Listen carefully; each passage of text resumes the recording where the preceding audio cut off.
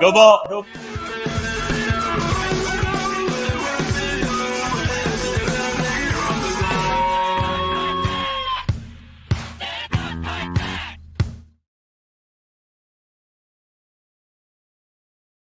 Welcome to a football show here, 2023 NFL Draft Night edition. As you can tell, there's a lot of beef on the screen right now. This is the unofficial Titans football and other F words show pod. Mike Herndon, Stoney Keeley, Zach, Lyons, of course. Thank you all to Sinkers, by the way, for having a great party here tonight. If you're here, you would feel the tension in the room. A lot of puckered assholes tonight here. Zach and Stoney and Mike. I guess, Zach, I'll start with you, buddy. The Titans are on the clock. We'll get to make me want to vomit. This is the worst possible outcome for the Tennessee Titans. This is going to be a terrible and the show. pick is already in. And how we feeling? How we feeling, boys? Oh no, this is not good. This is what happened way too fast. I feel like shit. Oh God. So if we are here, it's not at Sinkers, of course, and this is the tensest room I have ever been in. Okay, so here's what I'm going to say. Here's what I'm going to say real quick before the pick is in, because I don't know how it's flowing right now. But the pick is in. The Titans did not trade up. They rescinded their offer when C.J. Stroud was drafted. They're not interested in a quarterback. I'm holding true. It's not going to be Will Levis because he's falling out of the fucking first round. Who's with me? Is it Jackson Smith and Jigba? Let's go. Let's go, Jackson Smith and Jigba. Christian Gonzalez. Come on. Nobody. First of all, Christian Gonzalez, Jackson Smith, and Jigba, both very good options. Yeah. Lots of value. Peter Skoronski on the board. Well, I was about to say it's not Will Levis, right, boys? Okay, so Mike, let me ask you a question. Darnell right off the board. Yeah. Peter Skoronski, how we feeling? If that's the pick, I mean, I'm okay with it. It's like neutral to me. I don't love taking a guard that high, but he's going to be a really good guard, so I'm okay with that if that's the pick. Broderick Jones also a possibility there, but maybe not that high. We're also yelling because also, again, very nervous. I don't think I've made that clear how nervous everyone is right now. We may be a little behind. We're on YouTube TV, so just so you know. But, Stoney, do you find it weird that the Tennessee Titans picked that quick? JSN's on the board. Will Levis is on the board. Peter Skoronski's on the board. No trade back? That makes me nervous. Makes me very nervous that it's Levis. Stoney? You just cut. It does. I would echo Mike's sentiment, though. It does make me nervous that it is Will Levis because they were so decided. But, to be fair, we don't know. I mean, maybe they just had their mind made up on Jackson Smith and Jigba and Christian Gonzalez, and they're elated that one of these people are going to be there. He's always been those two have always had really high value at 11, especially for positions of need. Okay, quickly before this happens, we're in a commercial break, so we got time. How surprised are we that Houston goes up and gets C.J. Stroud? They go back up and get Will Anderson. The Colts draft Anthony Richardson. Stoney? We'll start with you. How surprised are we that two other teams in the division both have their star quarterbacks in the top 5 now? Pretty surprised. I think the whole draft season we thought. I'm trying to follow the mic here. No, you're good. You're good. The whole draft season we thought. I'm like Zay Flowers having a wingspan. Oh man, what are we gonna do with Zay Flowers? Oh, wait a minute. Peter Skoronski. Sorry. Yeah. So the whole draft process, we thought that Will Levis was going to be Indianapolis's guy, and then they go Anthony Richardson. I believe your exact words were "welcome to hell." I was pretty surprised by that too, but apparently, the vibes in the room, apparently a lot of Colts podcasters, bloggers, the people close to the team thought that Richardson was going to be the guy all along. So maybe I was the one that was just out of the loop on that one. Well, first of all, Mike Vrabel, I'd love to know, outside of their own draft pick, I'd love to know what Mike Vrabel thinks about the quarterbacks he's now going to face 6 times a year with Trevor Lawrence also, of course, in the mix as well. Again, I cannot describe Zach's motions before we went live. Walking out of this room. I did have to pee for a little bit of it. In the bathroom, by the way. The bathroom. First of all, Sinkers, thank you so much for having us. East Nashville, Bluegrass, and Hendersonville. Make sure you go up there. Our Kids Center, of course, Our Kids TN, the beneficiary of all this great stuff. Jasper's for the food. The drinks have been flowing. April's the bartender. Joey and Adam, the guys at Sinkers. We appreciate you guys for having us here. And we've got a pretty good crowd here. Can I do a little poll real quick, if that's all right? Yeah, let's. Okay. So we got a lot of crowd. So go that way. You just covered up half the people because you're tall. Well, listen. He's very tall. Okay, so here we are. We got a big crowd here. Wave. Get big crowd here. Okay. Give me a cheer. Give me a cheer if you're all in on Will Levis at pick 11. One guy. Okay, we got to get this guy banned. Get this guy thrown out. Okay. If it's Christian Gonzalez, cornerback from Oregon. Okay, all right. Nice. Peter Skoronski, Northwestern. Okay. Yeah, it's all right. Okay. All right. Trade back. It's not happening, by the way. You idiots, it's not happening. The pick's already in. That's a trick question. You failed. Jackson Smith and Jigba. Yeah, there it is. There it is. So there it is. That's official. That's science. Yeah, that's science. That's clearly science. So that means that it'll definitely not be Jackson Smith and Jigba. Oh, boys. All right. Again, thanks to Sinkers. Again, Sobros Network. Stoney Keeley here. Tell everybody where they can find you. SobrosNetwork.com. The unofficial Titans podcast. We got Zach Lyons, stackingtheinbox.com, of course. Football and other. The world's first Nashville-based horizontal and vertical big board. Stole that from Rand. And what about you, Mike? PaulKarski.com, and of course on the internet at Mike Herndon NFL.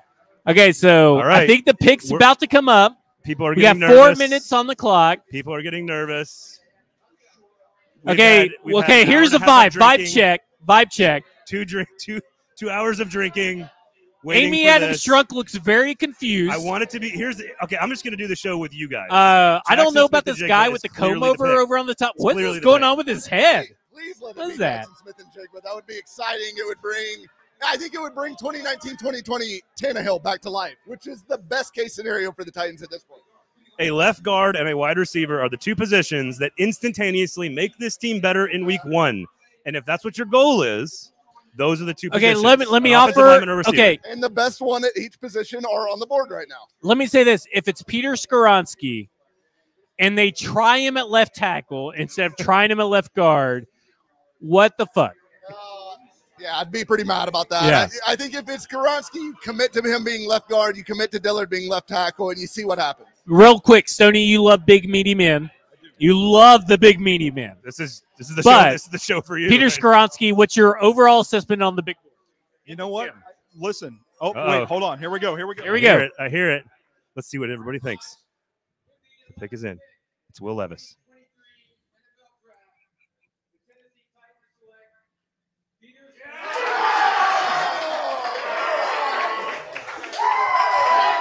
Look at that. Look at this. So, Zach, this is a lot of people love it. Quentin Nelson Jr. This celebration that you are watching. This I will say celebration this. that you can hear. Hang on. The celebration that you can hear is not for Peter Skoronski. The celebration that you are seeing and hearing is that it's not Will Levis. That is what you are seeing. All right. Instantaneous reaction. You both are all three of you are alive, which is a positive. Because I'm pretty sure we were going to lose one of you tonight if they drafted Will Levis. Is Will Levis going to drop after the first round? Oh, baby. We may have to do a special episode if Will Levis does not get drafted in the first round. So needless to say, Zach's feeling better now because it's not Will Levis. Peter Skoronski, sound player, 5-star recruit coming out of high school, top 30 player in high school. He's not a tackle, but he fills a need exactly the way Mike Grable wants. A Big Ten offensive lineman that plays along the line of scrimmage. Shocking. Well, I'll say this. The Titans had conviction, right? Because, I mean, they got on the clock. Their pick was in. There was no trade back scenario. There was no, obviously, they only had one trade up scenario. It was #Never Levis for the Tennessee Titans. And I am ecstatic because all I was worried about is it was Will Levis. Do I believe that Peter Skoronski is good? Yes. Is he a game changer for this Tennessee Titans team in 2023? Maybe. But I will pass it off to the meaty man lover, Stoney Keeley, to make sure and tell you what he put on his big board.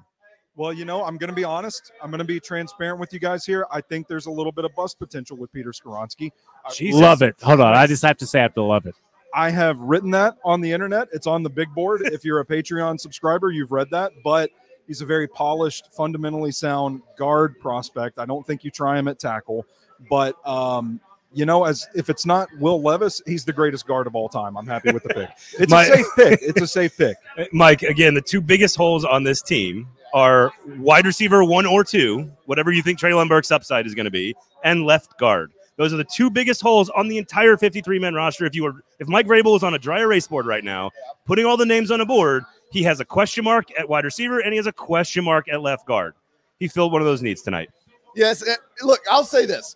I would have preferred Jackson Smith and Jigba simply because I think wide receiver is a better value pick. Now, if you're looking at who's a better left guard versus who's a better wide receiver, I think you can make the argument that Skoronski's a better left guard than Jason is a wide receiver prospect. But I think Skoronski's going to be really good. I think he's going to be, a Pro Bowl level player. I think he'll be potentially all pro level player. I think he's going to be just go through it, Mike. Go through it. I think he's going to be excellent for the Titans. And I think that it makes the offensive line better. That was their biggest weakness. You've got Andre Dillard, you've got Peter Skoronski, you've got either Aaron Brewer or Corey Levin, and then you've got Brunskill and you've got Nicholas Petit-Frere. So you've got viable starters at every offensive line position. So look, it should get a little bit better on the offensive line. The Titans needed to do that. Skoronski does it. So it's a safe pick. Mike, I would like to ask you a question because you have DeAndre Swift in our fantasy league, correct? I don't. The things did you trade him? About. No, I don't think I've. You've had him because okay. Well, I think you still have him because I think you kept him as a keeper. But you may want to trade him away because Jahmyr Gibbs is coming for your ass in Detroit. I was listening to a podcast earlier today, hosted by these two jokers. And one of them said Jahmyr Gibbs is going to be a first-round pick. One of them didn't. I agree, though, with the other one that he's not Alvin Kamara. He does all the things that Alvin Kamara does. To be clear, I didn't say he wouldn't be a first-round pick. I said he should not be a first-round pick. But this is not a Lions podcast. What a stunner. But it's just a stunner. I mean, like, we got covered the draft objectively. That's true. But Braden, you're big in these five-star recruitments, and they turn into these all-pros and all this stuff.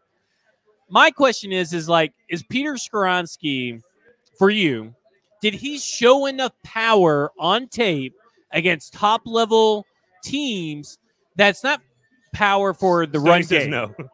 Yeah, I agree. I mean, you are, to me, the college expert. I think there's questions about that stuff that are viable, that are fair. But I think, first of all, I trust Mike Vrabel and his staff to develop anybody along line of scrimmage. This makes me very sick, by the way. Now that it's not Will Levis settled in. Drafting a guard at 11. I already know what the chat's going to be like when I open up the phone. Yeah, it's not very good. But at least you're alive and breathing, and that's a positive for the audience. It's not Will here, Levis. So. Never Levis. Hashtag never Levis. Listen, here's what I like Put about on the shirt. Five-star prospects. It's not that they're five-star. It's that he came into high school, he came into college as one of the best guards, if not the best guard in the entire country. You know how hard it is to pinpoint out of 300,000 high school football players that he is the best at his position coming out of high school, and then for him to come into the year, his final year in 2022, as the best prospect at his position, and then to finish the year as the best prospect at his position is extremely difficult to do. So, you're a big stats guy. You're big on this guy, Bryce Young, statistically anomaly, Hendon Hooker, statistical anomaly, Zay Flowers. There's another mention. But he's not a statistical anomaly if he moves into the left guard spot. No. What I'm saying is that statistically, the guys who are clearly the best player at their position as 17-year-olds, clearly the best player at their position going into their final year of college after 3 years of being developed, and then clearly the best player at his position coming out and evaluate. So literally every group of scouts that gets paid lots of money to evaluate this one human has all agreed on him.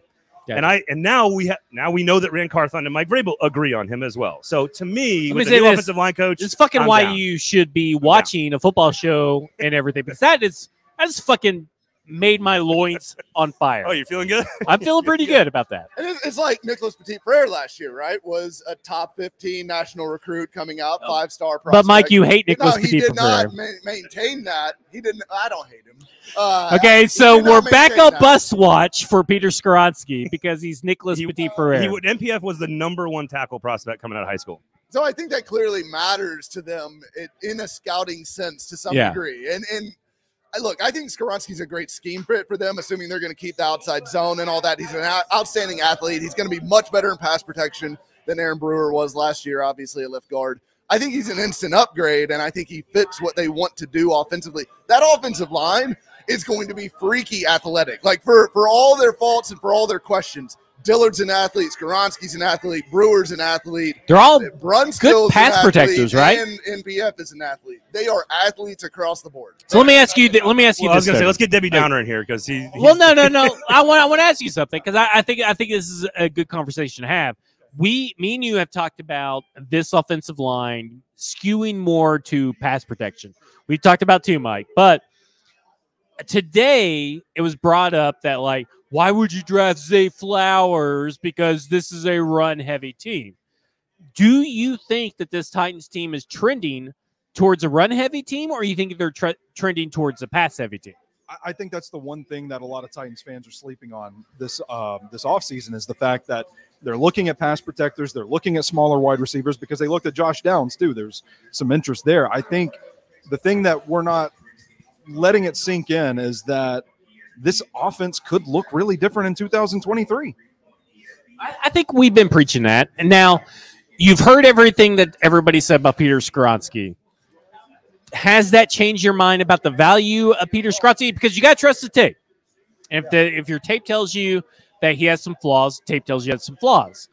But do you feel a little bit better? Because I kind of do because of Braden, but it's like, and I want to like Peter Skoronski. It's not that like any of the four of us know exactly what it's going to be. It's more about like the group think, which always is not necessarily the great thing. Yeah. But like the idea that he has cleared all these hurdles every time. And he was there at 11. I mean, we were talking about him not even being there at 11 at some point. So, like, where are your thoughts? The initial shock has worn off now.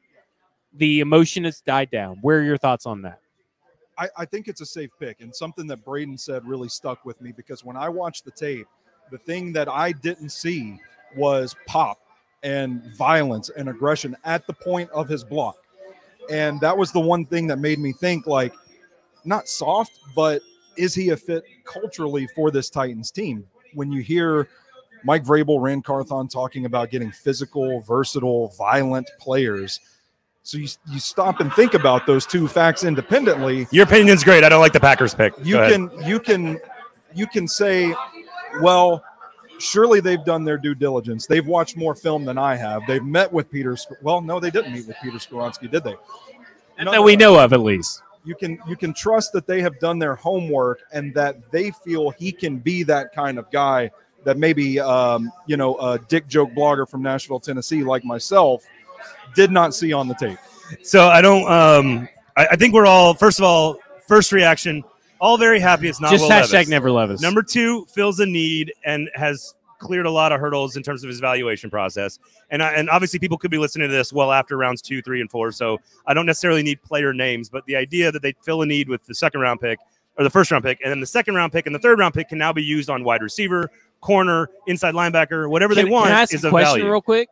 What do you all think are the chances that this team drafts or trades back up into the first round for either Will Levis I was trying to keep the or podcast Hendon evergreen and look what he Hooker? does. But they have now an offensive line that technically can pass block, right? So drafting a quarterback, because that's what everybody said. Well, if you trade up for a quarterback, you can't fucking have a good offensive line that can pass block. So It's exactly like all of the people that tweet at me. It is. That is Twitter voice. So, do you guys, we'll start with Braden, do you guys think that this team could still trade up tonight and you'll be seeing our beautiful faces and my much more drunk face later this evening? Well, because it's 41, there's always a possibility. Everything in the NFL at all times is on the table. Like, I'm convinced it doesn't matter what it is, it's on the table if it's in the NFL at any moment. 41 up to, we've seen teams in the past go from the early second up to the late first to draft quarterback. Lamar Jackson's one of them. We've seen it happen before, so I wouldn't be surprised. I think that they've watched the tape on Will Levis like everybody else has, and at some point it's a value and it's a risky play. I don't think Hendon Hooker is better. I don't think Hendon Hooker is a better prospect. You don't think Hendon Hooker is a better prospect than Will Levis? I don't. He's not. He doesn't have a better arm. He doesn't have. You've convinced me. Am I the only one that thinks that Hendon Hooker is the better? Here's the real. Here's the real question, Mike. Hold on. If Will Levis is available at 41, because again, I wanted to keep the damn podcast evergreen, and now we're getting into. No, we're good. We were getting more viewers right now. Here's what I want to know. Here's what I want to know. If Will Levis is on the board at 41, which is not going to happen. No. Are you taking Will Levis? Yes, I actually would.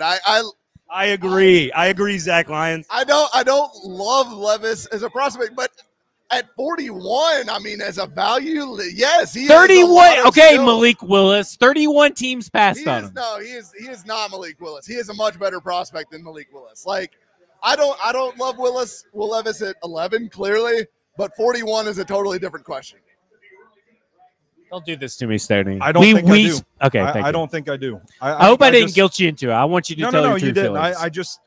There are other needs that are more pressing that I would rather see them take a wide receiver, take a tight end. Darnell Washington, a name we haven't mentioned tonight. Fill more holes. Wait, you can get always a good strategy. Always a good strategy. Clayton Tune, round 5. Round 5, Clayton Tune. Let's go. All right, are we done? Okay. On that note, we might be done. But can we? Thompson Robinson is clearly the quarterback of But choice. I think we should poll. Professional Can offense. we do another poll? What you got? Okay. We're going to do another poll right here for the live stream right here. This is science. Wave, everybody. Would you be happy if the Titans traded back up into the first round for Will Levis? No. Would you science. Would you be okay? Get this man out of here. Would you be okay with Will Levis at 41? Same guy. We got a few. Same guy. Would you be okay with Daniel, trading back up for Hendon Hooker in the first round? No. Would you rather have Hendon Hooker or Will Levis? Hendon Hooker?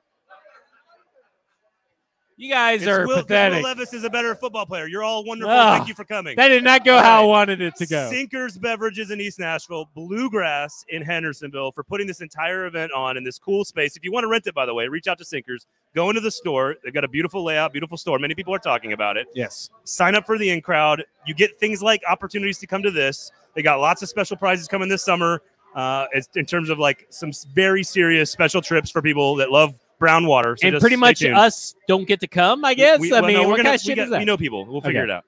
Otherwise, everybody here. Stoney, let's tell people. I was going to say something about Tim Dodge and that's right. That's D-Good. Right. So Tim Dodge and D-Good, I think it was D-Good. That's his birthright name. They're both right now having kids at the same time. Two of our audience members are having kids. Not their wives. Yes, their wives are doing nothing. They're just sitting over there. Give me the epidural. They're just doing nothing. Tim Dodge bought a ticket. He's been listening for a long time. Tim, we love you. He DM'd me. But these are the first of football show babies, I guess. He DM'd me, and he goes, I can't make it tonight because we're going to the hospital to have a baby. I said, you fucking slacker. I think it was D-Good. Good job, boys. Congratulations to all of you. Thank you to Sinkers. Thank you to go check out Our Kids. If you don't know anything about it, Our Kids Center, one of the best clinics of its kind in the entire country. The Steelers trade up. I'm going to power through this. Sinkers Beverages, Kingston Group, BuildKG.com. We'll be back if the Titans are back on the clock. But otherwise, what kind of coverage you guys all have going throughout the course of the weekend, Zach? Just stackingtheinbox.com. I haven't decided if I'm going to do stuff with Stoney over the weekend, who is doing stuff with Broadway. I don't know. It seems like a lot of commitment and all this kind of stuff. I don't know. Maybe. Yeah, you got a second French bulldog. I got 2 kids. To a podcast. I got 2 kids. Mike, my wife is leaving at some point. Not me. In perpetuity. But she's leaving. What do you got about the draft coming up? PaulKarski.com, football and other F words. Yeah, I'll be writing about whatever the Titans do over the next couple of days for PaulKarski.com, and hopefully writing about some sort of exciting wide receiver at some point, please. Tyler Scott, 3rd round. I've actually already written an article here tonight about he's a fucking trooper. I tell you. 15 years in a row, an Alabama player has been selected in the first round in the NFL draft. That's up on SoBrosNetwork.com. I'm going to be doing Broadway Sports with Easton tomorrow night. I told Easton, hey, man, I'll go live with you on Saturday, too. If I'm not on live with Broadway on Saturday, I'm going to be live on SoBros Network on Saturday. Well, I'll tell you what. Everything on SoBros. Do you want to fucking go live on Saturday? Jesus. Let's fucking do it. This has turned very fast. It went from super anxious to very happy to sad to happy, and now it's aggressive. Which means I'm going to have to set up a living room studio because I feel like I got to be on the couch with a blanket with all the dogs. Yeah, sounds exciting. Thank you. Okay, one last thing. One last thing, if I may. Clayton Tune, round 5. No, okay, we're done. Thank you for listening. We'll leave it in. We leave it all in, baby. Thank you guys for listening and hang out with us. Football and other efforts. Stacking the Inbox, SoBros Network, Stoney Keeley, PaulKarski.com, Mike Herndon, Braden Gall, 440 Sports, Sinkers Beverages, everybody. Thank you all for listening. Go Titans.